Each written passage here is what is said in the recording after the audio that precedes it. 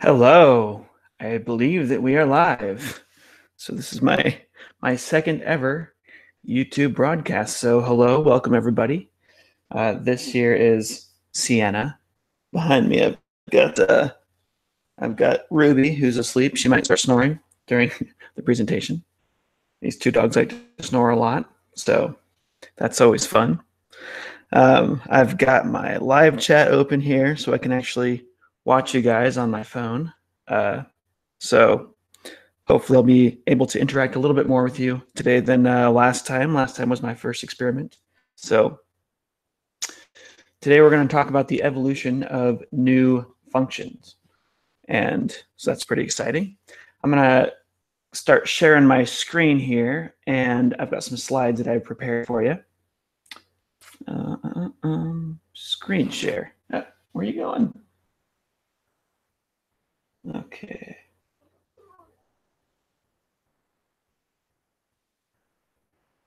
The endless tunnel of my screen. Okay.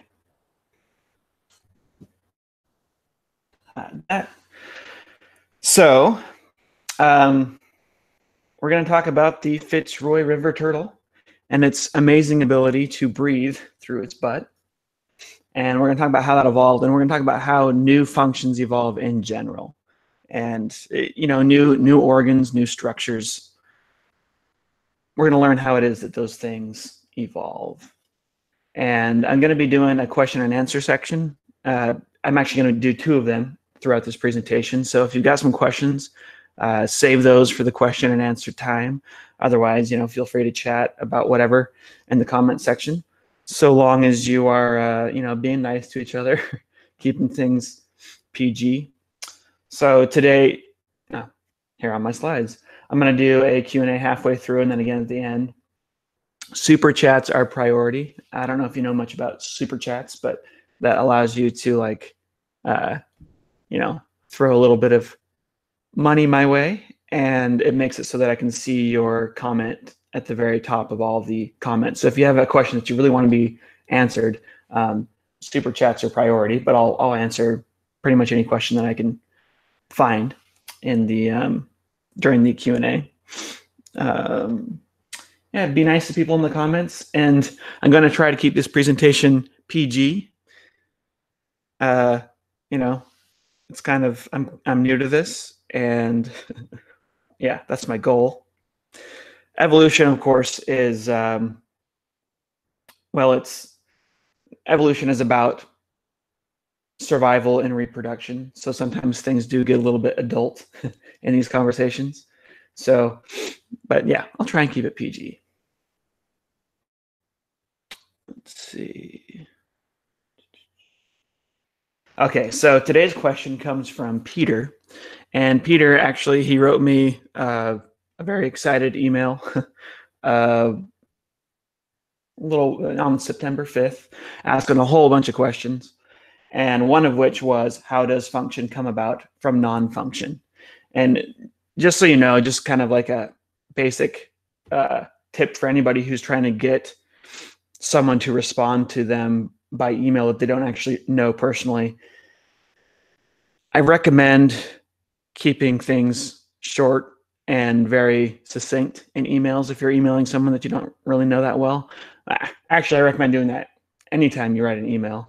We've kind of got to this point in our culture where we don't really think about emails. We just send them because it's cheap and easy to send one, right? But we really should be more careful and considerate in our correspondence with other people. If I were trying to ask a question from a researcher that I didn't know, I would first of all read everything the researcher has done. I'd go to their website. I'd figure out all the stuff that they do, the things that they teach, and I'd only ask a question that is not already directly addressed by their work. So most of the questions that he wrote here are already directly addressed by videos that I have on the Stated Clearly channel, which he hasn't watched yet.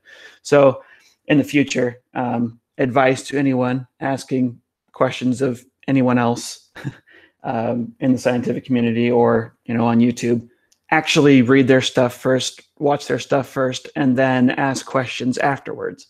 So this is one of the questions he had in here that was very legitimate. How does function come about from non-function? That's something I don't really address in my videos, so I'm going to address that today. I guess I sort of do, but so yeah, going to respond to that question here. So how does new function evolve? Well, there's kind of three ways that we've seen new functions evolve. And first of all is gradually, each step along the way being beneficial to the organism's survival and reproduction. And we also have what we call hopeful monsters. This is a term coined by Stephen Jay Gould to talk about these kind of big mutations that happen that really change an animal's function and form.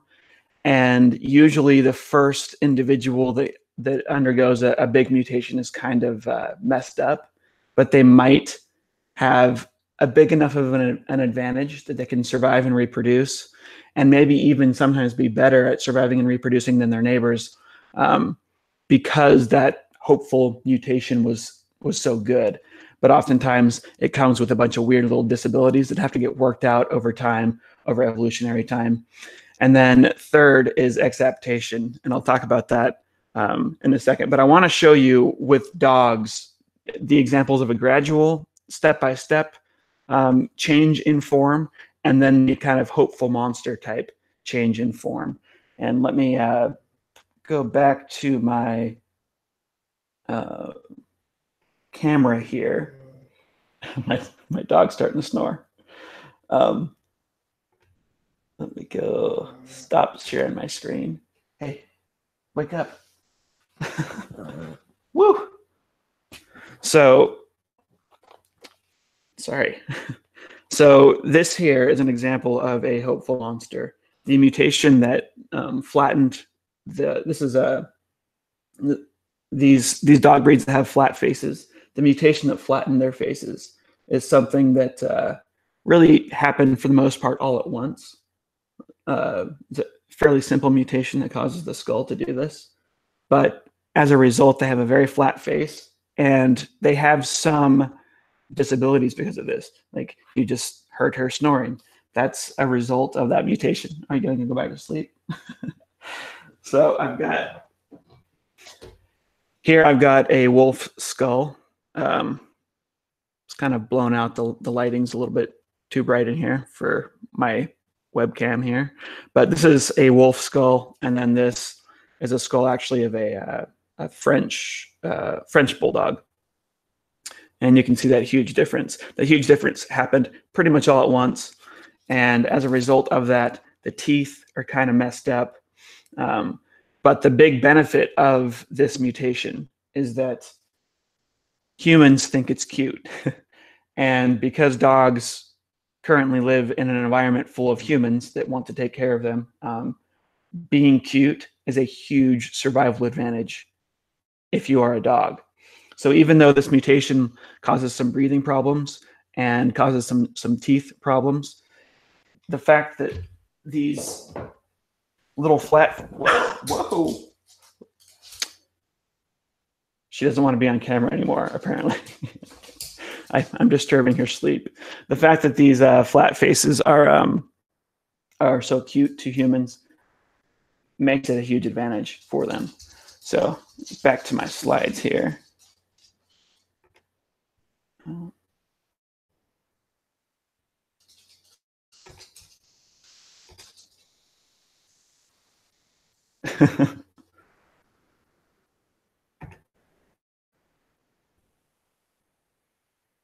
So another good example of a gradual, something that would work gradually. So where every step along the way is a benefit. We've got, if you look at a chicken's feet, you can see that they've kind of got a little bit of webbing between their toes. And you look at a duck and they've got a lot of webbing. And this actually could have happened in a hopeful monster type scenario where you had a mutation that caused a lot of webbing between the toes. But it also could have happened in a gradual step-by-step manner where you have a little bit of webbing developing and then more and more and more until you have something like a duck's foot. And this would be selected for in an environment where there's a lot of water. And you've got the selective advantage of having webbed feet. And this could happen gradually, every step along the way being slightly beneficial, or again, could have happened all at once. This is another example of a completely different form of webbed feet. This is in a bird called the American coot, which is also an aquatic bird. And it, instead of having webbing between the toes, actually just flattened out its toes. There's these scales that hang off the toes there, which is really cool. So those are the three types of ways that new functions evolve. And the third is exaptation. That's where an old trait is used for a new function. So when a trait or organ starts being used for a second function, one for which it did not originally evolve, that's what we call an exaptation. This word, by the way, was also coined by Stephen Jay Gould. He did a lot of conceptual work in evolutionary biology. This here is a leaf, and you can see the veins of the leaf there. This here is a different type of leaf. This is from a bull thistle. And you can see that the spikes, I mean, this is the kind of weed that you get in your yard, and it's a huge pain in the butt to take care of because it's got these giant spikes on it. And you can see that it's weapons. These spikes actually evolved from just veins in the leaf, veins which were already being used to carry nutrients to and from the leaves, nutrients and sugar. The leaves are producing sugar, and that sugar is going back out to the plant through these veins. And in this plant, just by extending past the margin of the leaf and drying out, those veins developed a brand new function, one which did not exist before, and that is this ability to be a weapon. So, and it's quite a formidable weapon too. There's actually, I believe in this plant, there's also toxins that have evolved in you could say the blood of the plant, because when you get pricked by one of these, it actually hurts for quite a while. It's like kind of like getting stung.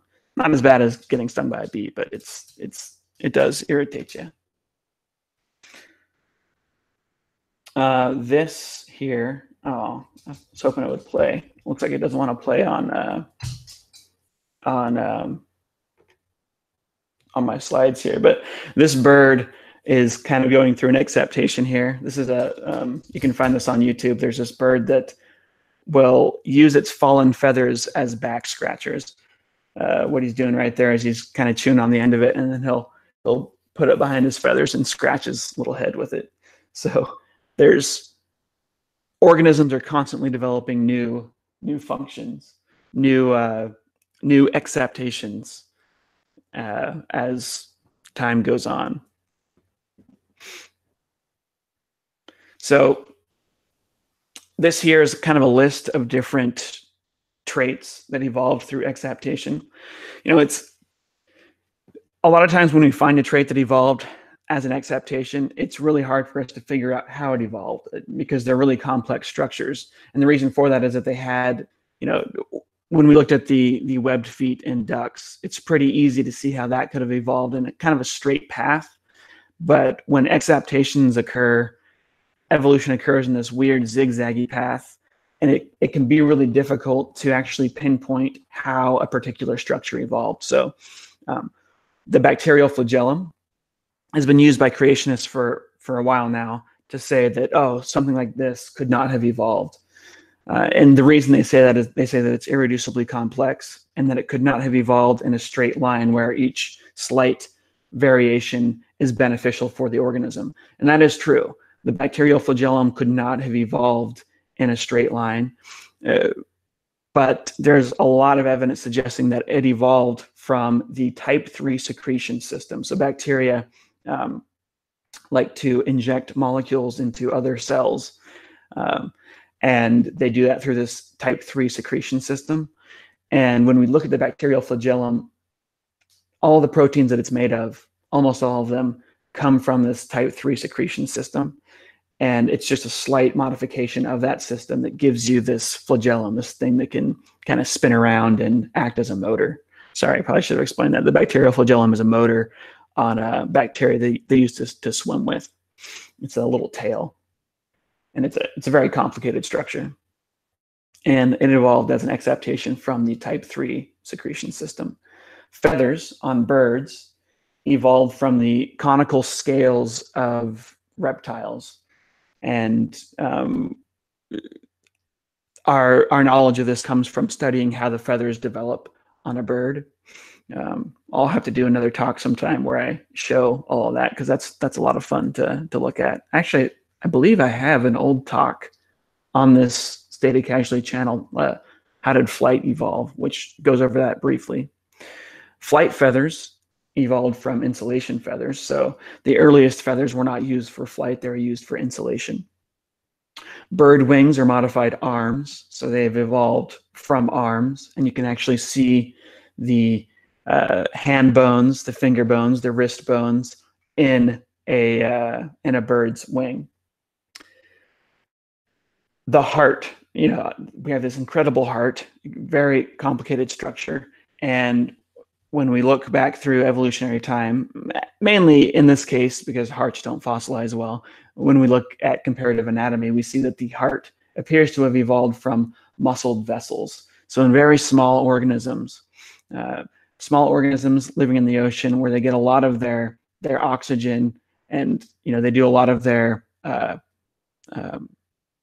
chemical exchange just through their skin. They don't really need a heart because they're such small animals surrounded by liquid living in the water. They don't really need a full heart. And our ancient ancestors were such organisms. And as they began to get larger and more complex, and they needed, in order to get larger, you need to distribute some sort of a blood type substance that can help exchange gases throughout the body. You had these vessels develop, and then you had muscles around those vessels develop that could squeeze that liquid and kind of slosh it through the body. And as that system got more and more efficient, the organisms were able to evolve larger body size and more complex body size, until eventually you have the evolution of a thing like a heart. Lungs appear to have evolved from gill pouches. There's actually some debate about this. Darwin suspected that lungs evolved from float bladders in fish, but we actually now think that the float bladders that fish use for buoyancy actually evolved from early lungs. And those lungs originally evolved from just kind of sacs that developed in the back of the throat, allowing fish to gulp up air when there was not very much oxygen in the water. You've probably seen this if you've had a goldfish when you were a kid and you weren't changing the water frequently, or you didn't have enough oxygen in there. You'd see the fish gulping at the top, and you're like, "Oh, whoops! It's time to oxygenate the water." That behavior, what they're doing is they're gulping up water, or they're gulping up air. They're sloshing it. They're mixing it with the water and pushing that over their gills. And through a structure very similar to that, just a little pouch developing below the gills, you can actually get the evolution of really primitive lungs, where within that pouch there's blood that's very close to the surface of the skin, the membranes there, and that can absorb oxygen, and from that you eventually get lungs to evolve. And there are lots of fish that have lungs, by the way. There's lungfish, for example. And then finally, the stinger of a bee. The stinger of a bee is a modified ovipositor, and the evidence for this is absolutely overwhelming. An ovipositor is an organ that insects use to lay their eggs, and the only bees that have stingers are females. The worker bees in a colony are females. The queen bee has a stinger. The worker bees have a stinger. The queen bee uses hers to lay eggs. She can also use it to sting. The worker bees only use their ovipositor to sting. They no longer lay eggs. The stinger of a bee is a modified reproductive organ of a female insect. So pretty fascinating. Now, what I want to do here is answer any questions that people have so far.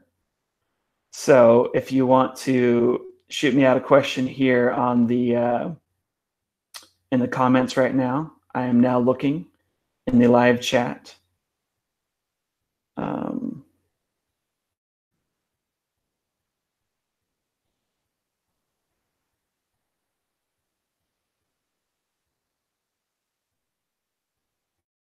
Some people are asking about the aquatic ape hypothesis.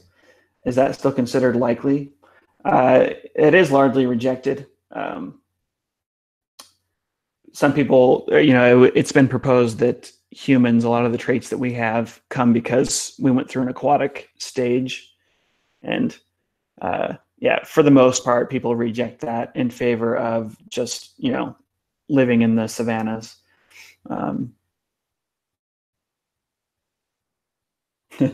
Someone says, I had a question and then I forgot it. Well,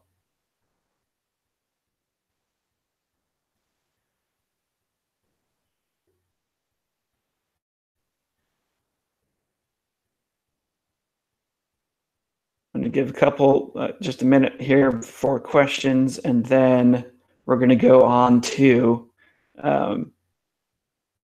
learning about turtles that breathe through their butts.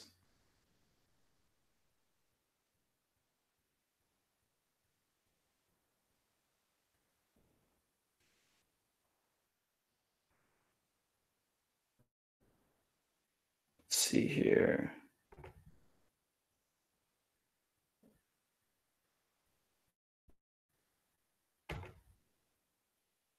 Okay. The dogs are now sleeping. Okay.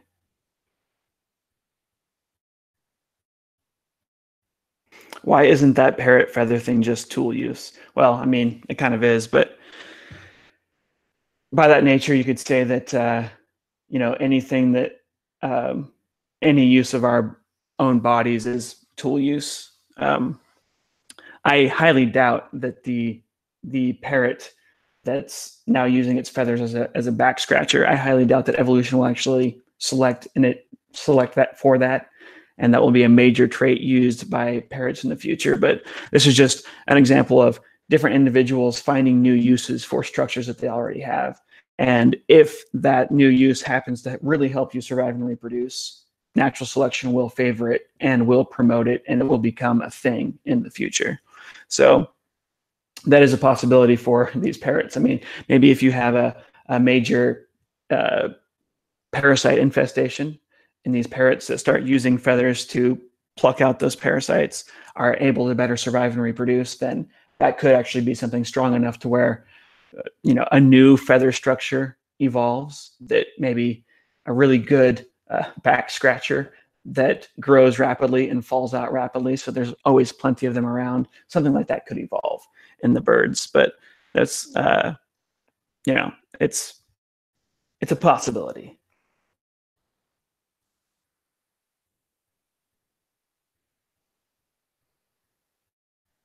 All right, I am going to move on to learning about turtles. So I'm going to start sharing my screen again.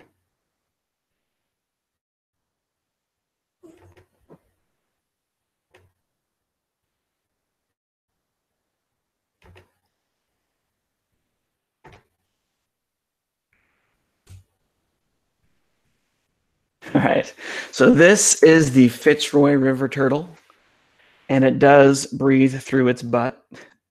It was discovered in the 80s. Well, probably it wasn't discovered in the 80s. It was first described in the 80s. It lives in Australia. The Fitzroy River is where it's found. And a couple of interesting facts about its butt breathing abilities. It receives about 70% of its oxygen through the cloacal orifice. And it can remain underwater for up to 3 weeks without coming up to surface and get a breath of air. So it's extremely efficient. Being able to stay underwater for 3 weeks, that's pretty awesome. They don't normally do that, but they can if they have to. And water is pumped in and out of that orifice 15 to 60 times per minute. So when when you watch them in an aquarium, you can see that happen. And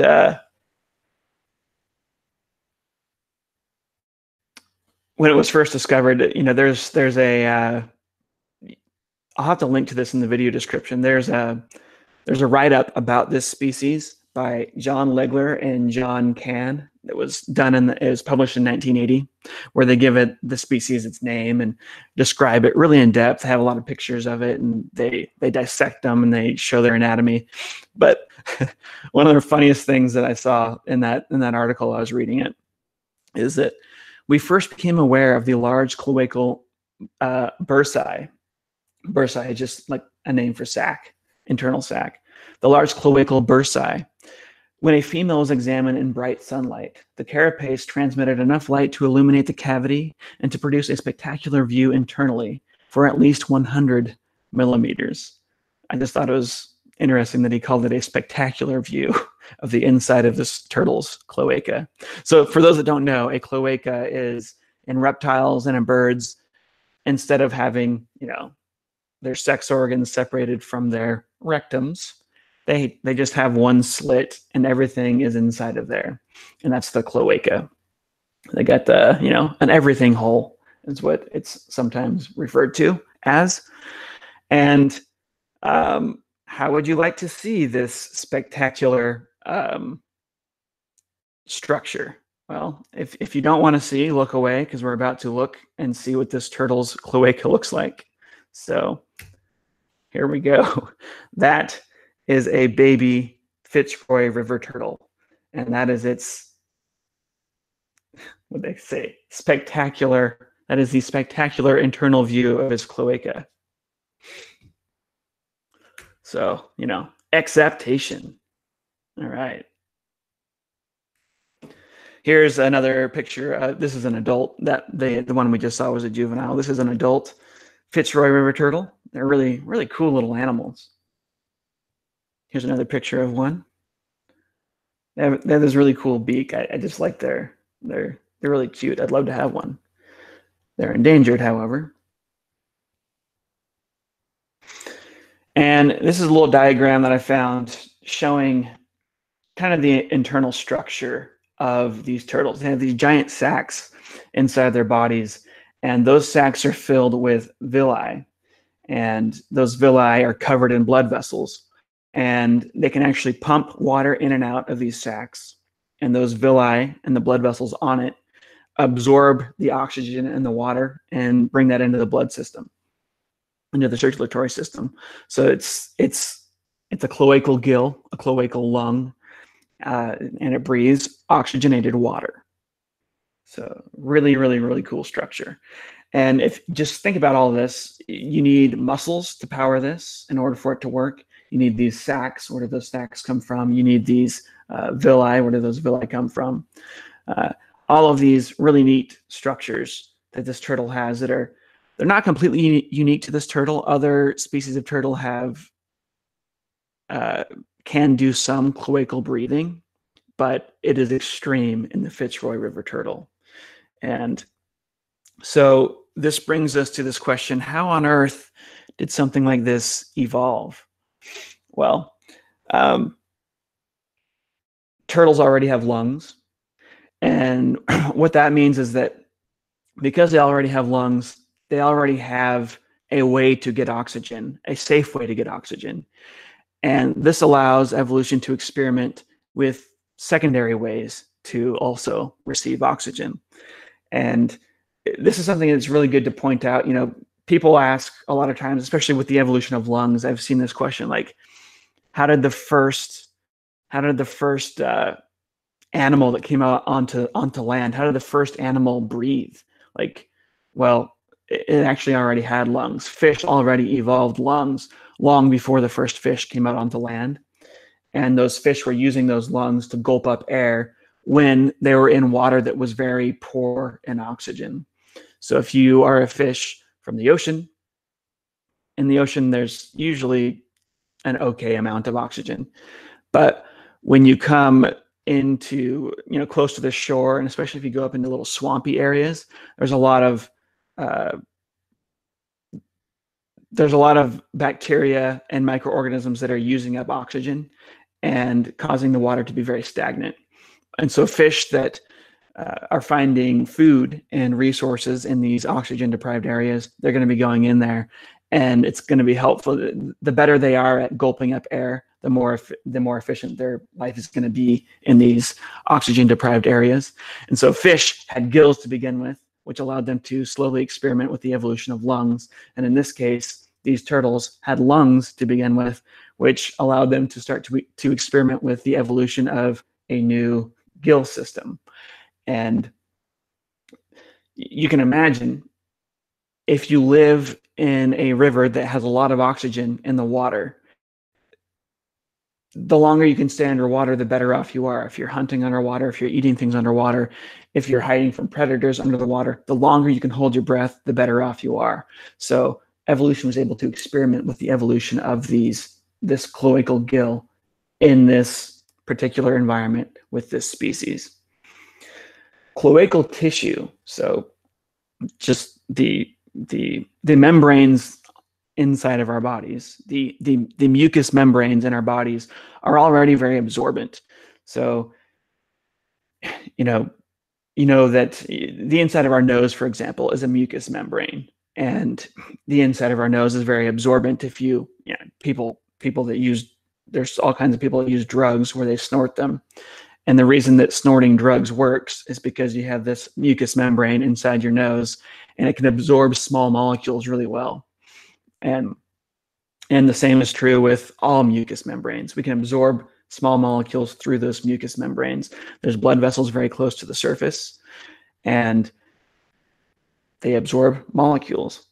So the cloacal tissue, right inside the cloaca, it's already able to absorb oxygen in normal turtles, and turtles that have not evolved any sort of special adaptation for this. They can already kind of breathe through their cloaca. And the same is true actually with most turtles, just through their skin in general. They can absorb a little bit of oxygen, but especially through those mucous membranes on the inside of their body, they can absorb a lot of oxygen and other small molecules through that tissue. So they already had a head start there. This is an example of an exaptation. The pre-absorbent tissue inside the cloaca, in this case, has adopted a new use, a new function to absorb oxygen from the water. The muscles that help pump the water through this new respiratory system in this turtle, those muscles are likely just normal muscles from the digestive system. And I should probably point out here that the actual evolution of this respiratory system in turtles has not been well studied. And I've thought for a while, if I ever were to go and get my PhD in evolutionary biology, the Fitzroy River turtle is what I would study. I would love to be able to figure out all the details of how this system evolved. It's a really, really neat system. And that would be like my dream research project, because it hasn't been very well studied. We assume that these are just the muscles of the digestive system that have been repurposed to pump water back and forth through the cloaca. They're also still used when the animal is relieving itself, those same muscles are still used to expel, feces and whatnot. But it appears as though those same muscles have also been used to allow for cloacal breathing. The bursae, the sacs that are inside the turtle's body, again, we don't know this for sure because it hasn't been well studied, but they might be modified sperm storage organs. So most turtles don't form bonds with partners. Instead, they'll mate once, and the female will store sperm in her body that she gets from her sexual partner. She'll store it in there, and she'll use that sometimes for years to come to fertilize eggs as she's producing eggs. And there are really complex networks of sperm storage cavities inside a female turtle's body. Now, if this is the case, if these respiratory structures are modified sperm storage organs, this hasn't been studied. It'd be really curious. I'm really curious to know, Are they still being used for that? Are they being used for that and for respiration? Because these turtles still need to store sperm after mating. Furthermore, why is it that if they really are these sperm storage organs, why are they also found in males? How has that been expressed in males? Of course, in humans, we also males and females both have, males have female sex traits. We have nipples, for example, which we don't use to, suckle children, but that's obviously what they're for, and that's what they're used for in females. But we still have them anyways. Is this a similar case where these bursae evolved in females for respiration, and the males got them too because there's a little bit of crossover between male and female traits? These are all really interesting things to study, to look into. And then finally, the villi inside these sacs. Could they be misplaced intestinal villi? So in our intestines, we have these kind of finger-like protrusions that help absorb nutrients. They give the inside of the intestine a lot larger surface area. And are the villi inside these respiratory sacs in the Fitzroy River turtle, are they just misplaced intestinal villi? And we know that evolution can do this sort of thing very easily. It's called a homeotic mutation. When there's a mutation in the homeogenes, that the genes that control other genes, the regulatory genes, mutations in these genes can cause structures to develop inside of organs where they don't normally develop. So if you have a structure that evolved in the intestines, for example, that can then be expressed in other parts of the organism due to homeotic mutations. This is something that's studied in the science of evo-devo, evolutionary development. So we know, it's very obvious, that the cloacal gill is a modified cloaca. So this is definitely a form of exaptation. That's how this system has evolved. But a lot of the details on this, we don't really know, and it'd be really fascinating to study this. So anyway, that is the Fitzroy River turtle and its amazing ability to breathe through its butt. So I want to just go over and answer some questions here. Again, super chats are prioritized here. Let me stop sharing my screen.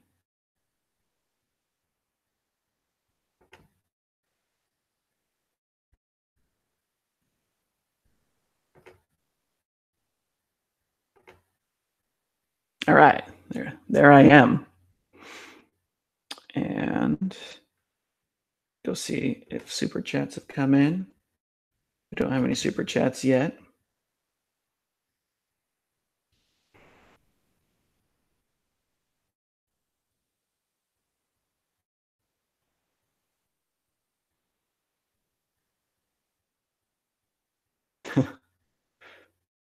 Someone says cloacas are yuck enough already. Let's see.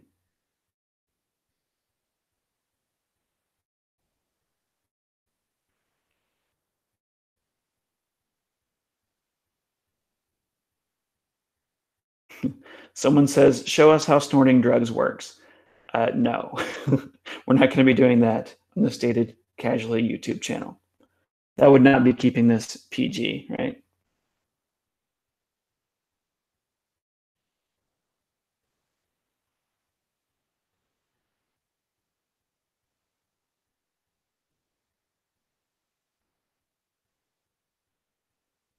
Someone asks, can we consider the whale pelvis bones to be an example of exaptation? They made it more efficient for mating. In that case, no. In all mammals, the pelvis bones are already used for mating. Our pelvis bones are what anchor our sex organs. In whales, so in a normal land mammal, you've got these pelvis bones, which are used to do a whole bunch of things. In humans, since we walk upright, our pelvis bones act as a shelf to hold in our organs. They sort of do that for animals that walk on all fours as well, but that's especially important in animals that walk upright. The pelvic bones also, obviously, the major function, most obvious function, is that they support our legs, right? That's where our legs are attached. And then the third big function is that they act as an attachment for our sexual organs. In whales, they've simply lost those other those other functions. So whales are using their it's not an acceptation really, it's just a loss of a bunch of traits that used to exist. We just got a super chat in from Marilyn. She says, "Hi John, I don't have a question, but I gave you that super chat just because you." Okay, she's gonna make me blush.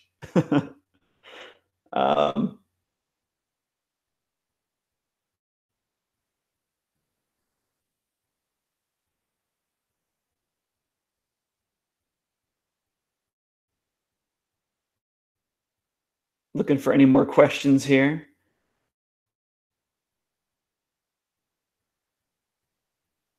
Thank you, Marilyn, by the way.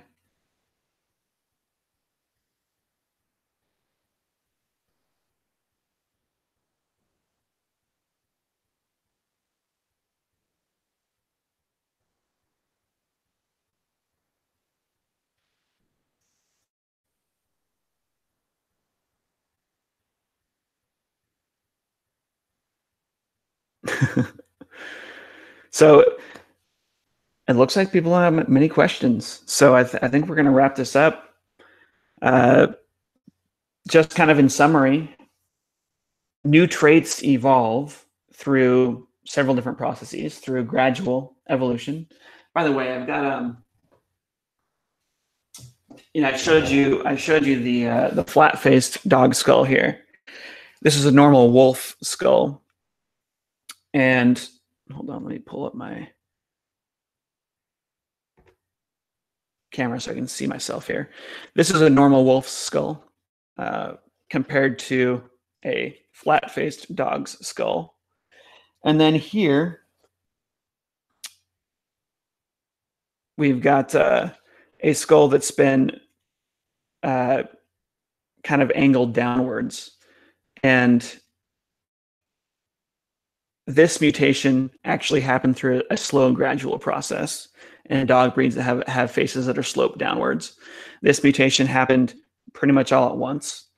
And so there's, even within dog breeds, we can actually see when we go back through people's documentations of dog breeding, we can actually see different types of evolution happening. Sometimes there's the hopeful monster style of evolution where it happens all at once.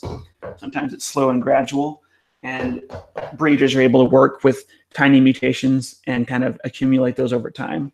So a lot of what we know about these evolutionary processes comes from selectively breeding plants and animals and seeing how things work when we're the ones that are actually directing the evolution.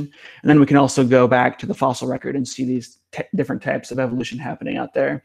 And we can look at comparative anatomy to also try and help us figure out, did this evolve really quickly all at once, or did it evolve gradually? And we're now getting to the point, and we're not very good at this yet, but we're now getting to the point where we can start to look at just the genes involved in a particular trait.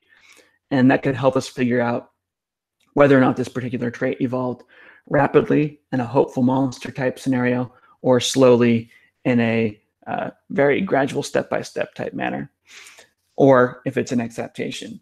Is it using all the genes from a different organ that we find in other animals? Was there a gene duplication, and so on? Now, next week I'm going to kind of continue down this pathway of talking about how new structures evolve, but I'm going to focus on the genetics behind all of this, because there are some really, really fascinating experiments that have been going on where we've actually done in vitro evolution. So in vitro, in the test tube, evolutionary experiments with genes that are made out of just nothing but RNA. And today I've showed a lot of how new functions evolve, not really from nothing, but they evolve from old functions. But next Sunday, I'm going to talk about how we get these really interesting genes to evolve from completely random space. So we start out with genes that are totally random, that their genetic sequence is totally random, and we give them some obstacles that they have to overcome. We let them replicate in the face of these obstacles, and they'll actually evolve very specific traits to help them overcome those obstacles. It's really neat. We've been doing these types of experiments now for 40 years, 40 years of in vitro evolution. And that's actually the name of a paper that I'm going to be going over in next week's talk. So very excited about that. So just looking up for some last minute questions here. Someone says, can I ask something off topic? Sure. Yeah,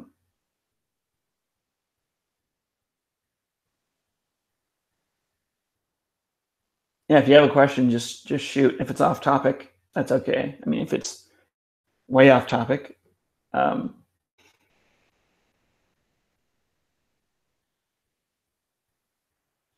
yeah, you like my Back to the Future T-shirt? It's a good show, full of great science, right?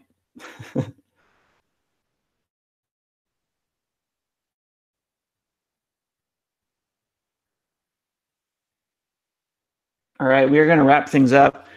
There is another live show going on. Shannon Q's channel. She's going to be interviewing Jordan Culver. And for those of you who don't know, Jordan Culver is an amazing science communicator. He does science comics, and sometimes he works with me to do Stated Clearly animations. And she's going to be interviewing him. I don't have a link to that. If anyone has the link to that, please put that in the comment section here.